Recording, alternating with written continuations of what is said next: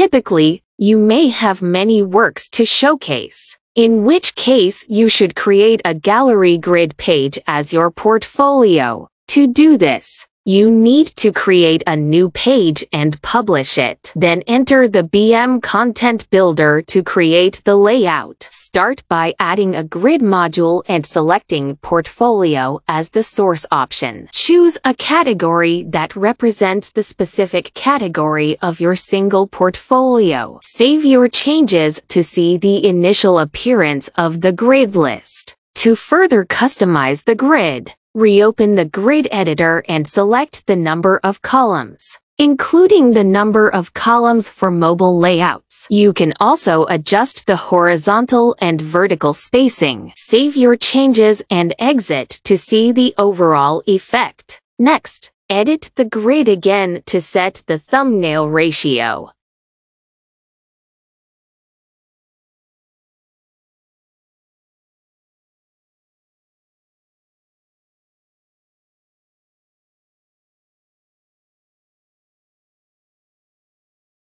Then preview the actual web page.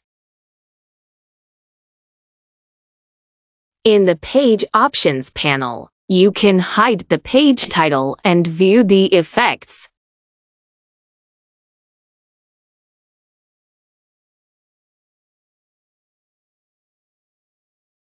Use the mobile preview mode in the Chrome browser to check the layout on mobile devices, such as adjusting the number of columns from 1 to 2 and setting different spacing.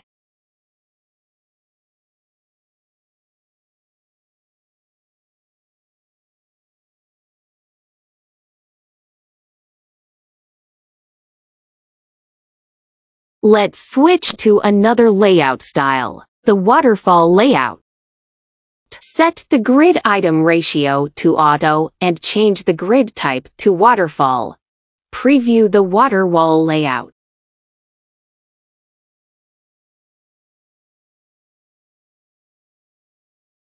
Revert back to the standard grid layout. Enable the Fit Image into Grid option so that the images are not cropped. It should look like this.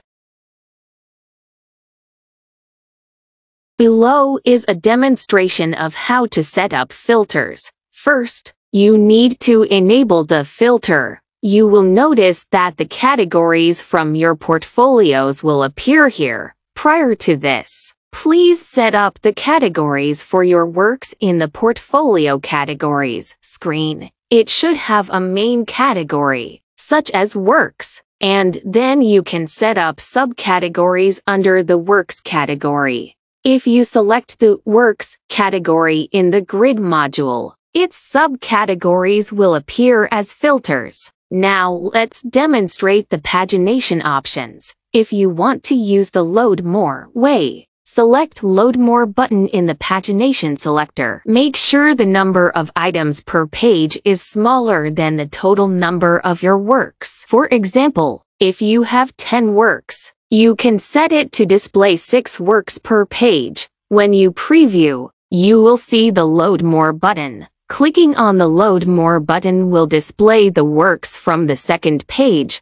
Alternatively, you can choose the infinite scroll method for pagination. As you scroll down the page, the next set of works will automatically load when the bottom of the list reaches the bottom of the screen. Of course, you don't necessarily have to create some portfolios. The Grid module also supports displaying images directly. In the Source option, choose Media Library, and you can also set the number of columns and spacing. Among other options, you can set the item style as image plus text. You can also customize the text style, which will be displayed below the image.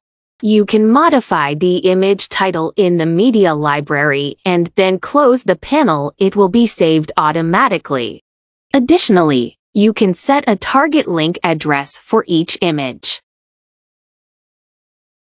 You can also set image categories. The image categories will appear in the filters.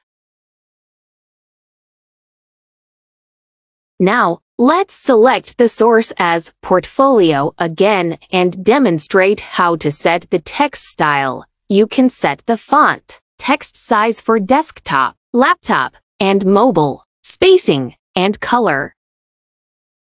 Furthermore, you can also choose the text alignment.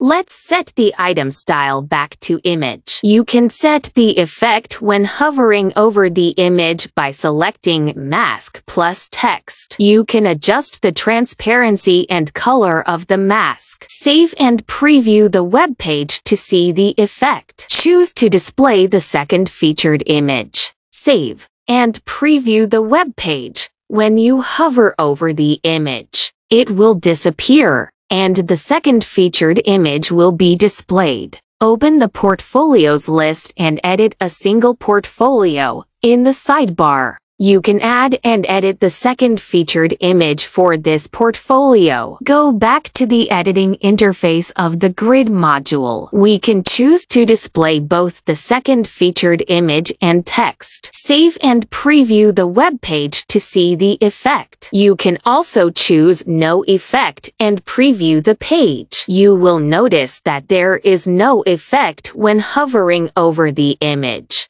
In fact, we have two new options. One option is to enlarge the image, preview the page to see the effect. This option is called Full Screen Floating Text, and it works better with large fonts. Preview the web page to see the effect. Please note that if the source option is set to Media Library, these are the only 4 available options. Now let's demonstrate the options for the list area. You can set the internal padding and background color. Let's set the grid module to full width and preview the web page to see the effect. Go back to the editing interface and restore the default settings for list area. Let's introduce the action options when clicking on the thumbnail. The default option is to open a single portfolio or post. Let's choose Open Lightbox and preview the page. After clicking on the image, it will be displayed through the Lightbox. Go back to the editing interface. The option for opening a portfolio will show whether to open it in a new window or tab. Preview the page, and it will open the target web page in a new tab. Return to the editing page. The option called Tab wants to open on touch screen. When enabled, will not display the hover effect on mobile devices, including other touchscreen devices. Please notice that if the Lightbox is activated, it will always open via Once tab.